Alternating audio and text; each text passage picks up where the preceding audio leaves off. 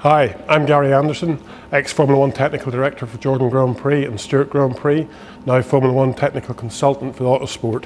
And I'm here at Lola wind tunnel facility in Huntingdon with Chris Saunders, who's Lola's aerodynamic consultant. Chris, aerodynamics, it's just so important in racing cars, in everything in reality, but there's been so many races like Indianapolis or Formula 1 races won by less than a tenth of a second. Aerodynamics are what makes that so close. Absolutely, I think fundamentally understanding the car that you have is paramount. It doesn't take a lot to lose a race by a tenth, so we spend a lot of time in the wind tunnel developing it such that the car has stability, when it's following other cars, because often when you're at a big oval or somewhere like that, you'll have you'll literally win on the last corner, tow around the corner and pull out and off you go. So we did quite a lot of work on that kind of stability of the car, but generally it's low drag. Often you've got on big ovals anything between 230, 250 miles an hour. This here is the baseline Formula 1 car for the 2009 regulations, and basically once a programmer or a company has put themselves in a position to have this in the wind tunnel, then you can start developing it and keep going. Yeah, absolutely. So you'll start with a simplistic model based on the regulations, and then you'll take it from there, and working with CFD and wind tunnel testing. It's an iterative design solution. Bit by bit you'll achieve a good curve, if you've got the right people. And you talked there about CFD and wind tunnel.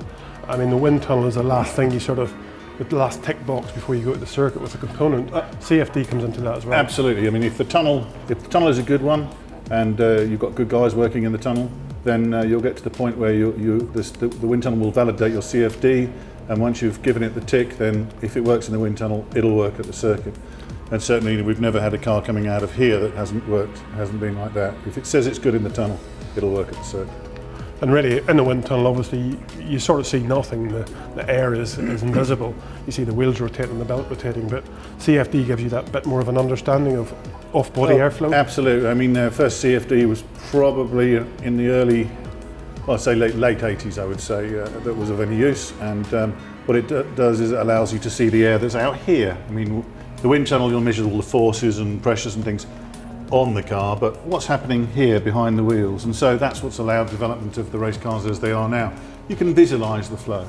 And it's one of those things that we talk about, this outwash front wing end plate. So this here's a very basic outwash front wing end plate, and airflow's sweeping around the car. Yes, I mean that's a really good example. I mean, okay, that's a very simplified thing because that was what was in the original CFD design of this particular car.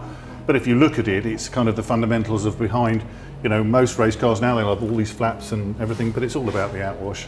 I mean, and everything behind here is all about controlling the flow that goes downstream. So the CFD gives you all these design aids, and the wind tunnel measures the forces, and if it says it's better in the tunnel, then you build it. So we're now down here with Lola's last Indy car, and I mean the attention to detail on these things and the machining, solid wishbones machined out, it's fantastic.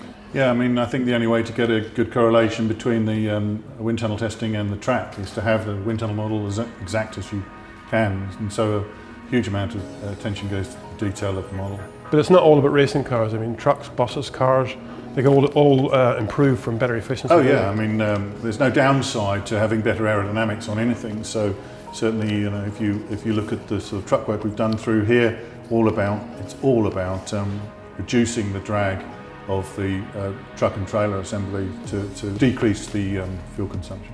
And that's obviously an improvement for any haulage company. Yes, so it applies across the board. There's no, anywhere where you can take drag out of any vehicle will help with your fuel consumption. And you've also got a 7-post rig in the next room, which simulates road movement. Absolutely. I mean, that allows chassis, so you can simulate a race circuit. We've had various cars on there, McLarens and Caterhams, and we've even had a bobsleigh on there for the Olympic team.